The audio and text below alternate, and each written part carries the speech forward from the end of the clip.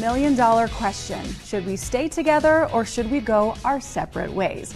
Our friend and coworker Janeen Golightly is here to tell us all about her incredible new book, Should I Go Back? Why giving your marriage one last try could actually help you move on. Welcome to the show, Janeen. Thank you, Carrie. I'm so excited to be here. It's fun to have you on this side of the camera, too. It's so great to see you. I know it's been a while. Yes, it has. Okay, tell us about your new book. So my new book, Should I Go Back? This is actually my story. Okay. A little bit of my story. Tried not to get too, graphic about it, but the reason I wrote this book was really, it started with, these are things I wish I would have done before I decided to get that first divorce. Like things I wish I would have thought through, just some questions I might have asked so that I could have left feeling a little bit more peaceful.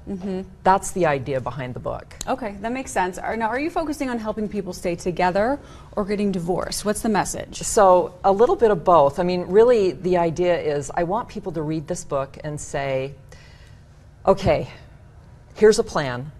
Do I really want to get a divorce? Is this something that I am serious about, or do I really want to try and work things out with people? So with my spouse. So I've got a lot of things in this book that, like an activity, lots of activities that you go through. You ask yourself a lot of questions. You talk to a lot of people. You do a lot of things and say, in the end, maybe you can actually survive. Maybe you can keep your marriage together.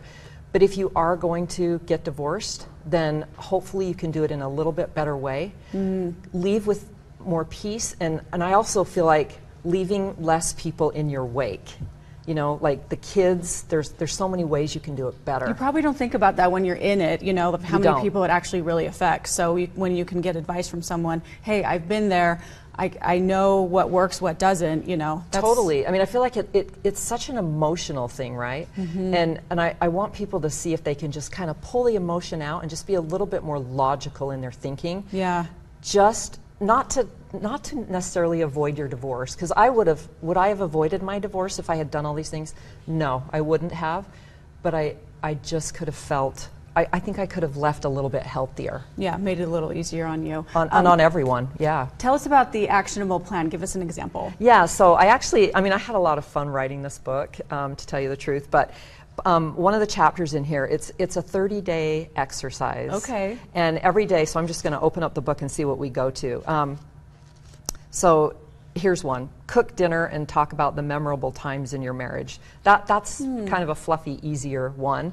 But is it? I mean, is it easy to sit down to dinner when you're thinking about getting divorced and actually have a discussion and talk about it? It's so easy to zone out and just sit down and kind of turn on the TV and get on your phones. And so I think that's a lot harder than people think. You just start avoiding each other. How about seeking advice from a close family member? And this is intended, I kind of have put it out like, take a day, or maybe take a week. Some of these might take you a week to really think through or go through, but the idea isn't to just hurry through them. It's take each day and be thoughtful about it. And by the end of that, see where you're at. That's really good advice, Janeen. Where can we go for more and get your book? Yes, so you can go to my website, JaneenGolightly.com, which is, if you can figure out how to spell that, go for it. But really you can get it on Amazon, and of course BarnesandNoble.com.